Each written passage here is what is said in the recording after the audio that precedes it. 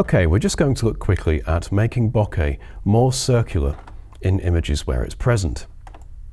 So I can take an image here with a fairly shallow depth of field, and the first thing I'll do is duplicate the background pixel layer. Then I want to go to Filters, Blur, Maximum Blur, and check Circular, and then use a radius to taste.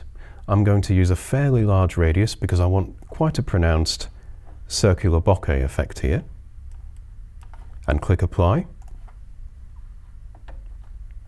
And then the maximum filter tends to result in some quite sharp edges and also some banding, especially if you're working with 8-bit imagery.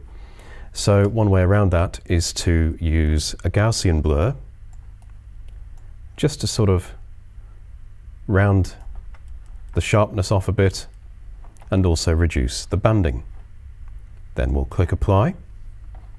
Okay, so far so good. So then all we need to do with this bokeh layer is add a mask layer, and then go into the mask layer, select it, pick up the paintbrush tool here, and I'll use a fairly large width of maybe a bit more than that, maybe about 500 pixels.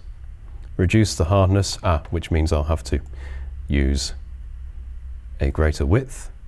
There we go, 800 pixels will suffice. And then across on the color panel, what we want to do is make sure our color is set to black, as black will paint off the mask. So we just then paint our subject back out like so.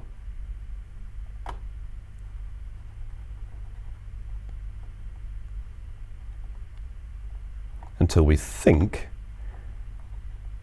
we've got the entire subject. But a great way to check is to Alt or Option click the mask and you'll get a black and white preview.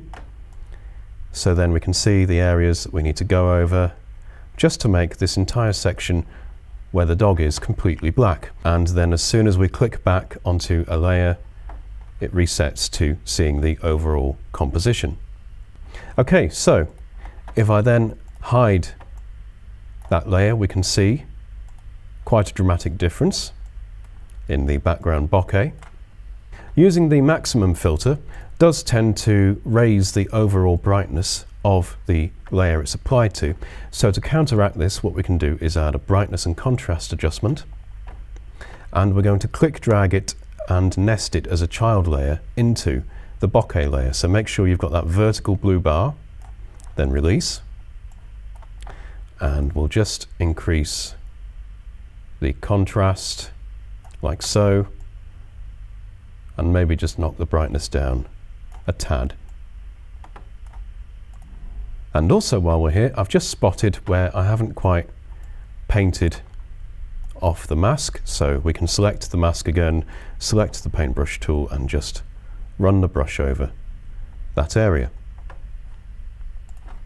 So there we go, just a nice simple technique to make your bokeh more interesting.